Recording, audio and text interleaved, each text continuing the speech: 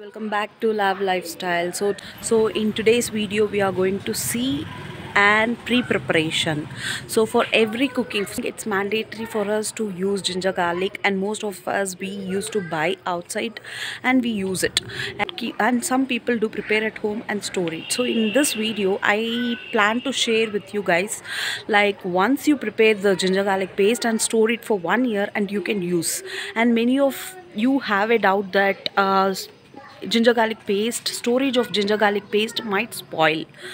So in this video I'm going to share with you guys how to use ginger garlic paste wait for 1 year, and also how do you store it once you grind it, and how do you store it.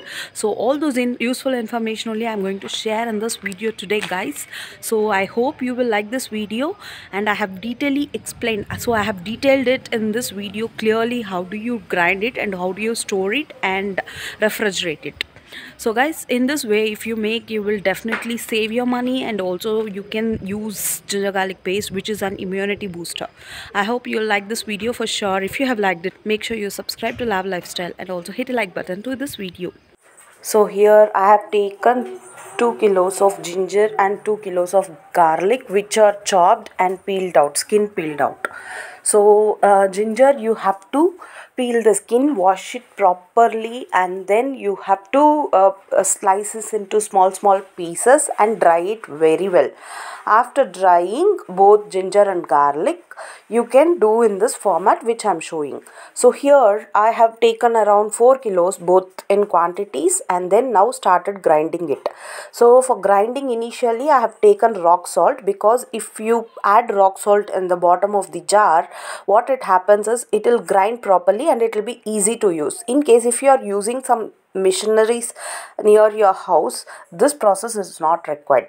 So we don't give it outside, so we do at home itself. That's the reason we add this magic here, like adding salt, and then adding the then on top of it we'll be adding the ginger garlic. So in this format you have to check in between twice, like that, whether it has grinded properly. So it should come to the fine paste. So guys, here one more thing is that you should add even the turmeric powder. So actually we are doing large in quantity, that's the reason we'll add turmeric at the last and mix together well in full quantity, and then start the preservation process. So now just the grinding process I am showing you here. At the end of the video there will be the mixing of the turmeric powder along with this paste, and then storing in the boxes will be shown. So guys, if you see here, the paste is well grinded, so it's very nice and smooth in paste. This is how we actually start grinding it. So this is the second time I'm doing like this, almost like 6 to 7 times the jar. I have started the jar and then grinding it, and I have completed the complete process in 30 minutes. So within 30 minutes you will be able to grind all this ginger garlic into a fine paste, so that this paste actually for our family of 5 members we use it for more than 1 year, because outside for a 10 rupees ginger garlic paste you get just a spoon or 1.5 spoons of paste, that's it.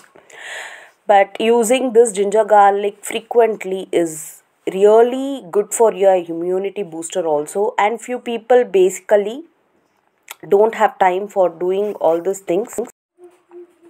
So what you can do is you can do it yearly once and do in this format and preserve it, so that whenever you find time you do it. In that case what happens, you avoid buying it outside, because we don't know like what type of ginger or garlic they actually grind it, right? So now here is the final output. So all the ginger garlic of 4 kilos has come to an around 5 kilos completely, adding salt, and then the turmeric has been added and then nicely mixed, and now this has been stored into 2 various boxes and refrigerated.